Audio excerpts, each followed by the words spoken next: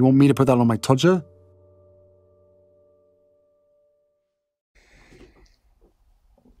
Harry's wife, Frogxit, royal monopoly. Hello, I'm H.G. Tudor. It's always useful to get a feel for how the journalists see Harry's wife and how they continue to see her. Has there been any redemption, or does she continue to draw their amusement and contempt and ridicule? Furthermore, we have here an opportunity to understand more about the views appertaining to Prince Andrew, along with Harry's wife, as we have a bit of knock-on-knock potential interaction.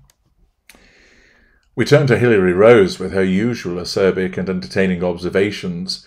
As she writes in the Times, Harry and Harry's wife are evicted. In moves Andrew.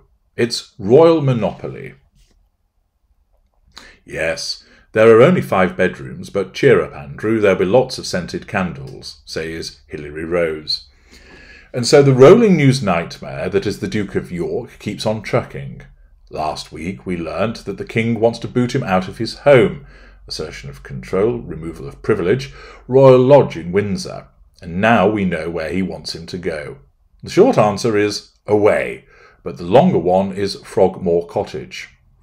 The Duke and Duchess of Sussex are being evicted from Frogmore, threat to control, their former maritable home, and hats off to whoever came up with the headline Frogxit.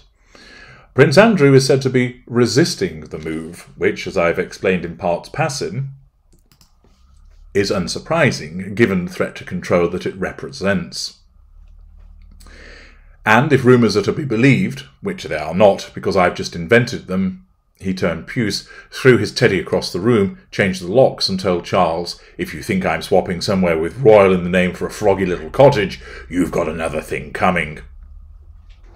By strange coincidence, Buckingham Palace issued the eviction notice on Harry and Harry's wife years before the lease was due to expire, but days after the publication of Harry's memoir, Wah! In it, if you are fortunate enough not to know, he detailed his loathing for anyone he's related to and everyone he's ever met, except Harry's wife, which of course is demonstrative of the fact that she wrote large sections of it, as I've explained to you before, and furthermore, because Harry's under such the controlled influence of his wife. And not only, Hilary Rose writes, are they being ejected from the home where they once spent as many as 10 happy minutes at a time, they haven't been offered another in the United Kingdom.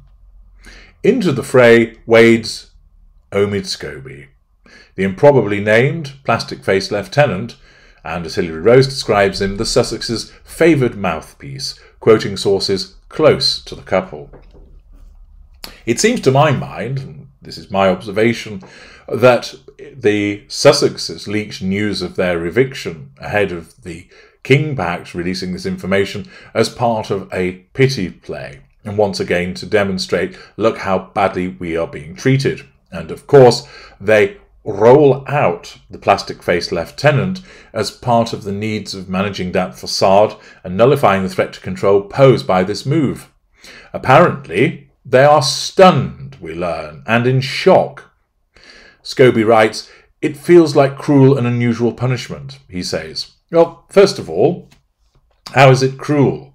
Is it not cruel that the plastic-faced one's paymasters have behaved in the way that they have done towards their families? Indeed, it has been. What is an unusual punishment? This, of course, would be seen as a grace and favour arrangement. And it's about time, to my mind, that Harry and Harry's wife learned this. If you don't behave with grace, you can't expect any favours. And therefore, why they should be feeling that it's a cruel and unusual punishment to the rest of the world, they shouldn't. But of course, with Harry's wife, she is the ultimate victim. And that taking away something from her, even though she has behaved reprehensibly, is cruel. And it's unusual. I mean, after all, when a child misbehaves, you don't ever take away their toys by way of causing them to learn better behaviour, do you? No. I mean, that's entirely unusual to behave that way.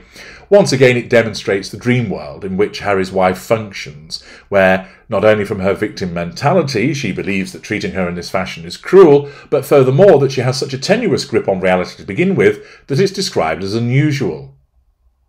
Apparently, according to Scobie, at least 2 members of the royal family are appalled at the Sussexes' callous treatment. I suppose that would be Harry and Harry's wife, if you still regard them as being members of the royal family. It's like the family want to cut them out of the picture for good, says the source. Well, do you know what? They might possibly well want to do that, and with good justification. Hilary Rose continues by writing, but for Andrew there might be more reason to rejoice. Frogmore might be better than it sounds. It's a cottage in name only, in the same way that Chatsworth is technically just a house. It's got 5 bedrooms. Harry and Harry's wife memorably spent £2.4 million doing it up, and you get a lot of doing up for £2.4 million. There is vegan paint a go-go, and maybe even a yoga studio with a sprung floor. Curb your imagination, Andrew, please, or maybe not. They denied it. Recollections may vary. Do you care? There's a smart, spotless farmhouse kitchen of the sort that never actually seen in an actual farmhouse, and painted in the Soho farmhouse livery of Dunthorpe and Grage. For the famously litigious Harry and Harry's wife, Dunthorpe and Grage sounds comfortingly like a high-end law firm, whereas for Andrew that might be triggering. However, rumours that the couple installed a gigantic copper bathtub were apparently wide of the mark, which is a shame and no doubt a bitter disappointment for Andrew, who loves a bath.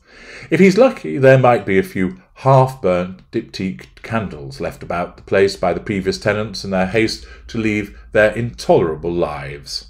And now the remains of their belongings at Frogmore are being packed up and shipped out to California. Harry is said to be particularly keen to be reunited with an ornate Ottoman bench and chaise lounge, providing an interesting insight into how he now spends his days.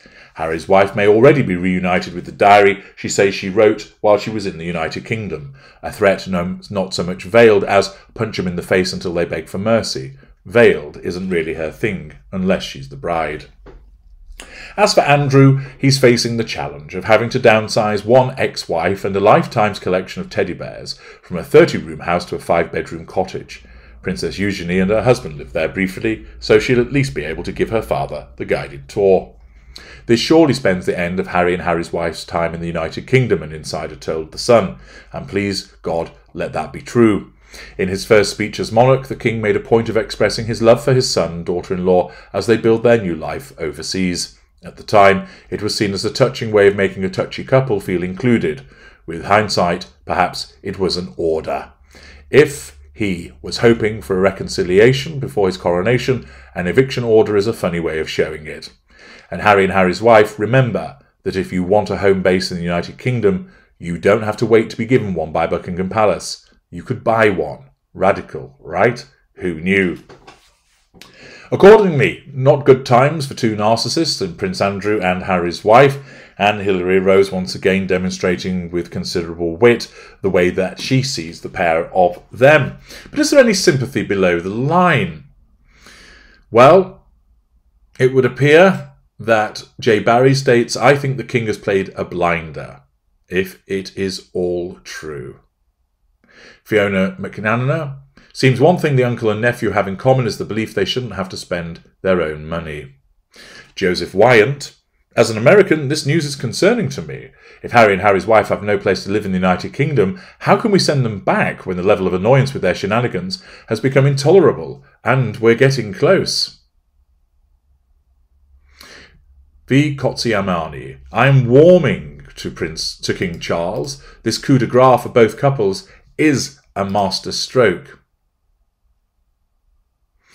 Therese Prieur, it is logical the firm would try to delete as much as possible all traces of the undutiful Spare and his foreign wife. It's just as logical Harry and Harry's wife make their lives abroad, far from the firm, while making sure their children are spared any contact from a bunch of people they perceive as unpleasant. I doubt very much the kiddies will be sorely missed by their grandfather and uncle. It is much better for the sanity of everybody that the amputation is done quickly. Ken Starling. The timing and nature of this would suggest strongly that Mr. and Mrs. Sussex will not be welcome for the King's coronation. It's possible, of course, that Shitflix will pay to make an alternative programme about the big day. No sympathy. A. Harrell. Such a shame, couldn't have happened to a nicer couple. Oh well, makes sense given that they prefer to be on the other side of the pond, and there's always a handy Premier Inn. Other hotel chains are available when they want to come and visit. Jonathan P. When Andrew replaces you, you have to know you've done something wrong. No sympathy at all for Harry and Harry's wife, more ridicule of their situation, continuing to show just how far they have sunk, and all, as usual, continuing to cause a threat to the pious nature of Harry's wife, who believes that she's so special and should be revered, when the actuality is very few people like her now. I'm H.G. Tudor. Thank you for listening.